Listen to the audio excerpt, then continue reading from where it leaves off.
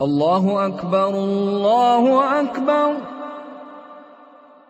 الله أكبر الله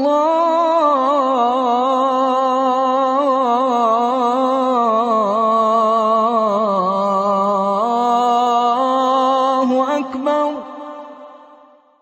The Us-Sunnah, located in the southwest side of Madison, Wisconsin, was purchased in September 1995 and has been a home for Muslims for over 20 years. The community has grown significantly since then, and our small building has long since been filled to capacity. Even after expanding services to hold 2 Jummah prayers each week, we still find ourselves pressed hard into corners and expanding into hallways, offices, and the kitchen in order to find room for hundreds of people to pray. Our youth are left without any area for sports or other activities, including their Islamic education. Our community finds itself strangled with no room to grow or even meet current demands. To solve our problem, our community purchased a 3.5-acre plot of land near our current location. This will be the home of our 3 new facilities, each solving their own problems. First, we are building the main facility, which includes a new masjid with a much larger prayer space, an event hall, and other facilities. Second will be an addition for classrooms and gymnasium, which addresses the lack of space we currently have for our children to both learn and play. Lastly, will be a place for rental space for things like offices or retail to generate long-term recurring revenue.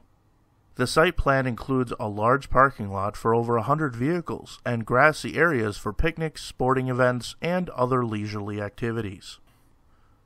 After a lot of work and planning, we finally broke ground in 2018, and by the end of September, we were able to finish constructing the outer shell of our main facility. This facility contains 3 floors. The first floor holds the main Brothers Prayer area, several offices or study rooms, 2 different bathrooms, and a courtyard with tables outside. The second floor will be dedicated to sisters, with an improved prayer hall, expanded bathrooms, separate study room, and a children's play area off in the corner. The basement will feature an event hall with serving kitchen, bathroom facilities, and plenty of room for storage and utilities. With the exterior shell completed, there are 4 additional phases required in order to finish the main facility. Next, we need to finish the building's exterior, then complete land development, followed by interior rough work and mechanical, and then lastly finishing interior work to completion. The school and investment properties will then be worked on as separate projects. This ambitious project will take several years and millions of dollars to complete. It will be hard work, but inshallah, Muslims will benefit from our work for generations.